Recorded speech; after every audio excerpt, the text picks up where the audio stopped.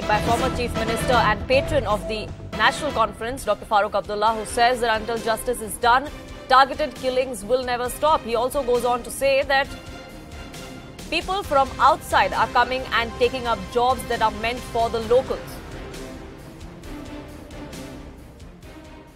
ये कभी बंद नहीं होगा जब तक इंसाफ नहीं होगा, कभी बंद नहीं होगा।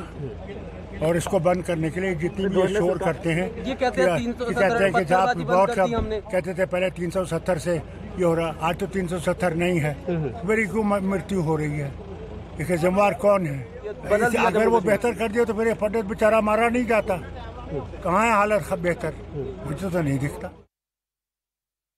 Tejinder, my colleague, now joins me for more on this. Tejinder, we've seen the kind of anger on the streets of Jammu and Kashmir over the last 48 hours after Puran Bhatt's cold-blooded murder, and yet we have politicians in the valley, someone as senior as Mr. Farooq Abdullah, who is a member of parliament, who has been chief minister of the state, come out and say that this is never going to stop. Yes, you see, Farooq Abdullah is known for making such controversial statements, and today it seems that he has crossed the limit by making such a statement. It seems that Farooq is acting as a provocateur for whom he is seeking justice. When he says that until and unless you don't do justice, target killings in Kashmir will not stop.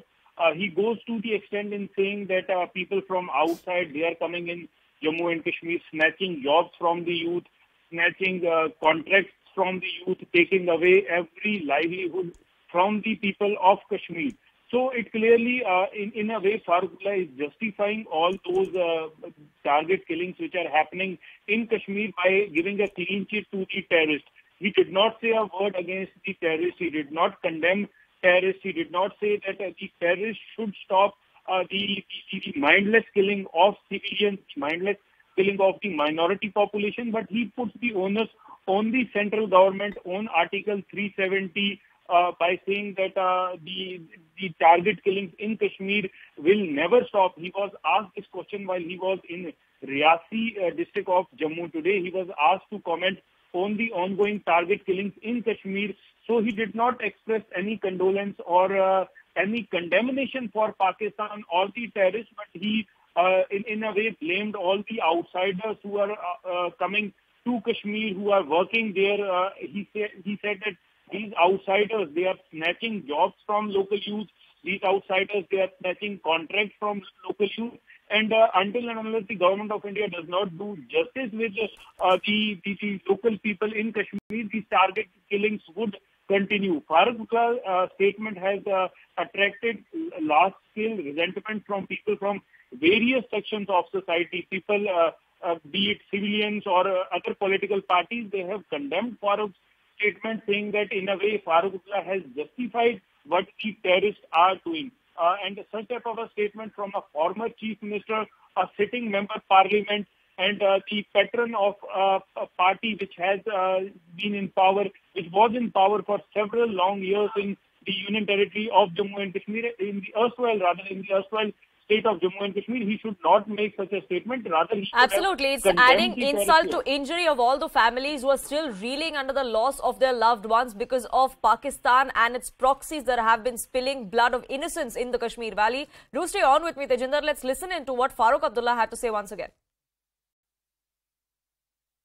ये कभी बंद नहीं होगा जब तक इंसाफ नहीं होगा, कभी बंद नहीं होगा। और इसको बंद करने के लिए जितनी भी शोर करते हैं, ये कहते हैं कि आप बहुत सब कहते थे पहले 370 से ये हो रहा, आज तो 370 नहीं है।